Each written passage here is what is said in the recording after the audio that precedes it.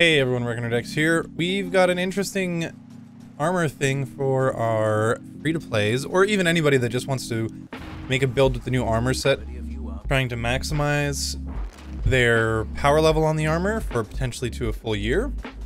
Devrim, his armor set here from EDZ, is actually coming up with the ability to maintain it until 1360 power.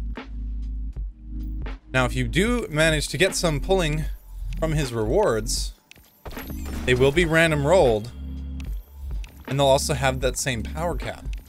So far, he's the only vendor in the game, there we go, we got a helmet, that has this ability.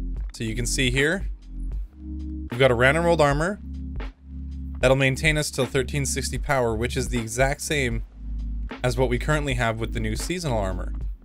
The one downside to this is that you wouldn't have the seasonal mod slots, but for new players, for New Light, this might not matter as much, as build crafting might not be something they're willing to jump into right away. This could give you a PvP or PvE armor set that you can use for raiding, PvP, Trials of Osiris, all the way through until next year at this time.